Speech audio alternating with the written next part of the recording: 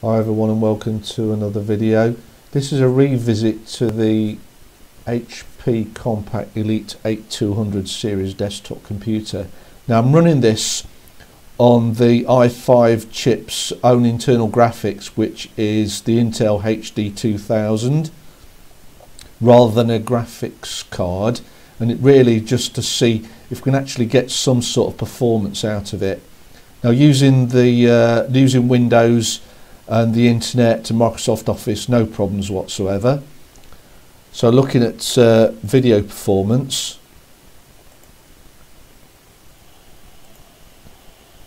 (1080p) videos, that's fine, not a problem, no stutter at all. Now looking at the next quality setting up, which is 1440 HD. Now full screen in that, it's I can hear the sound, but the video eventually starts playing, but you can see straight away it's not smooth, and then it does eventually sort itself out. But as on a screen like this, you probably couldn't tell much difference anyway. 4K I tried, and you could hear the sound, but the video just wouldn't start. So I think you're really limited to 1080p HD, which is not too much of an issue. Now, this is a game in the Borderlands series called Borderlands Pre-Sequel. I've got it on the lowest graphical settings and lowest resolution possible. Frame rate does dip slightly when bandicam's recording, but we are getting 30 frames per second, which is okay. I think with less going on you'd probably get a bit more, and if there was a lot going on you'd probably get 25 frames per second. But at the moment, if you can get 30 frames per second on average, then you're doing very well on this sort of game. So yeah, we're getting a dip down to 22. So that's not too bad. This is Call of Duty World at War. Now I did notice when I started recording bandicam, the frame rate went down by, must be about 5 frames per second, which is on a computer like this, it's quite a reduction. So I suppose you're aiming at on average 20-25 frames per second on this sort of game. I tried to reduce the resolution down to the minimum, but the game crashed and I couldn't do it. So it's on the second lowest settings you can get. So I suppose if I did get it on the lowest graphical setting, frame rate might go up a bit. But at the moment, with a lot going on, we're not even hitting 15 frames per second, unfortunately. This is an online multiplayer game called CSGO. Now I've put this on the lowest possible graphical quality setting and also resolution, and looking at it, it's not the best looking site, but it is playable. There is some action going on, so I'd say if you can live with the quality settings that it is, that's playable. There's the old favourite Crysis, and again, once I start bandicam up, the frame rate does dip slightly. Now this is again on lowest quality, lowest graphical resolution, which I do for all these games that I'm testing at the moment. So it is playable if you can just live with the low graphical quality that I've got at the moment.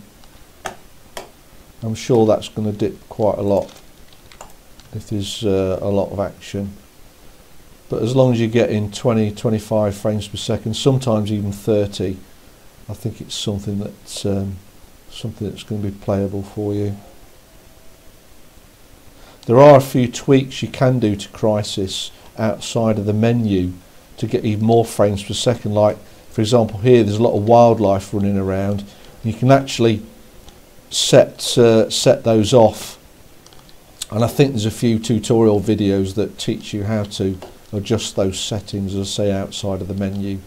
Right, that's Crysis. So I thought, as well as showing games that are playable, I'd show a game that isn't really playable. It's F.E.A.R 3, which is the final game in this F.E.A.R series. Now I'm sure the two before this would be playable, but this one we're barely getting past 10 frames a second, which is just, and there's not really that much going on, so you're not going to have a decent gaming experience, unfortunately, from this. But it just gives you an idea of what you'll get out of this machine if you haven't got a graphics card. So it's not really a playable experience, this one. And this is Far Cry 2. I don't think this machine will play Far Cry 3. It'll definitely play Far Cry, so this game's a good balance just to see what it can do. Again, without trying to sound like a stuck record, this is on the lowest quality settings and resolution. But yeah, it's getting above 30 frames per second. Admittedly, there's not a lot of characters on the screen, but if you can get 30 frames per second on this, then that's fine. Okay, so that's Far Cry 2. Now this is FIFA 10. Now I thought I'd try this one rather than one of the later games, just so we can get maximum performance out of it, as I think the later games would, the performance wouldn't be as good. And to be honest, FIFA 10 still stands up reasonably well, I think. So we're getting above in the cutscenes, and when it shows you the players, the rate goes to about 20, 25. At the moment it's 20, 22, 23. So it is playable, but it's not getting near the sweet spot, which is 30 frames per second, unfortunately. But yeah, you can still have a decent enough experience. That's FIFA 10. This is GTA 5 on the opening scene. Unfortunately, this is another one that's not going to be playable. It's not even hitting 15 frames per second, and to be honest, there's not a lot going on.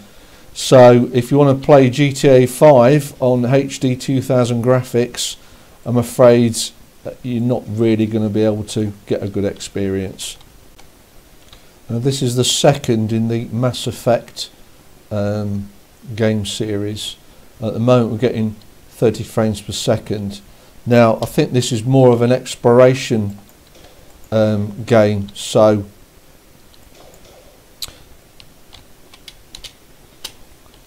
it's not too bad if the frame rates do dip.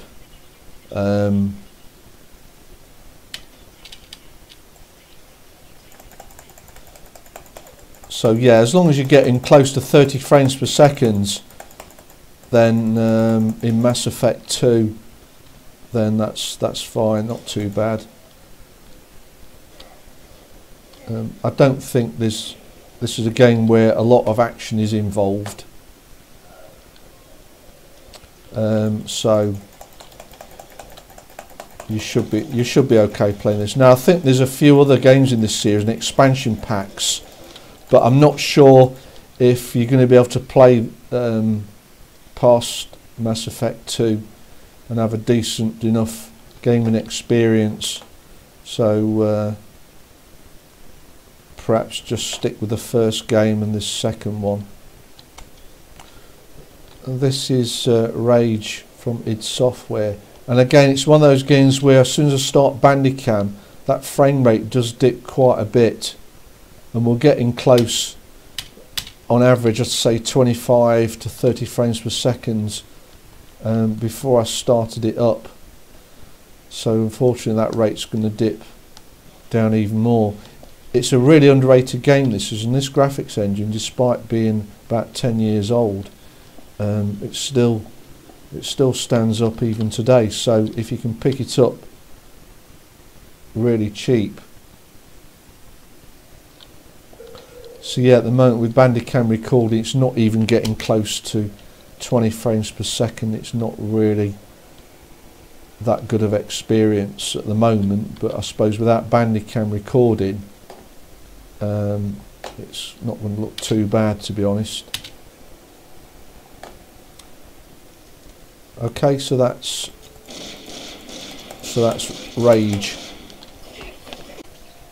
This is one of the games in the Ridge Racer series called Ridge Racer Unbounded. I chose this game. There's a lot of other games in the series, but I chose this one because it's fairly recent in gaming terms. So it's as good a test as any, and to be honest, it's not a bad experience. I mean, you're only getting 15 on average, 15 frames per second, but in a racing game, that's not too bad at all. So I'm sure this will cope very well with a lot of the other games in the series, and also maybe Need for Speed.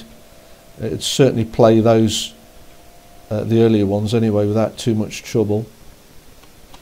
So this is Wolfenstein.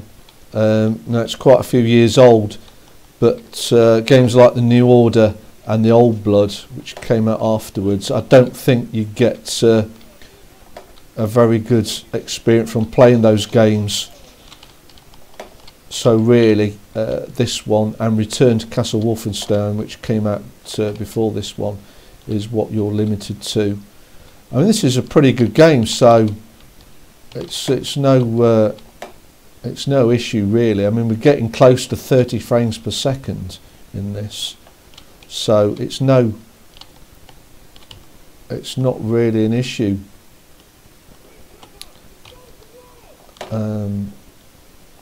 This one, I think with a few effects as then, the frame rate does dip, which is what's expected really, but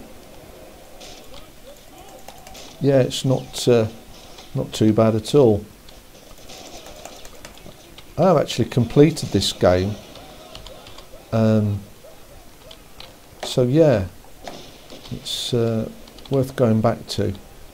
It's using a modified Doom 3 engine apparently, which is the usual id software quality. Now this machine will have no problems playing Doom 3 or Serious Sam or say Quake 4. So if you want some look at some decent retro games, then that's those three are the ones to go for. So as a closing note, just a couple of the graphical benchmark scores to look at, nothing to write home about as expected. So with Heaven, you're getting a score of 150, and then with Valley you're getting a score of 165. So overall, if you've got a cheap Office desktop machine similar spec to this, all it needs is needs a graphics card. But if you haven't got one of those, then those games I've just shown you will play quite happily on lowest quality and resolution settings, just using HD 2000 graphics. Okay, thanks for watching.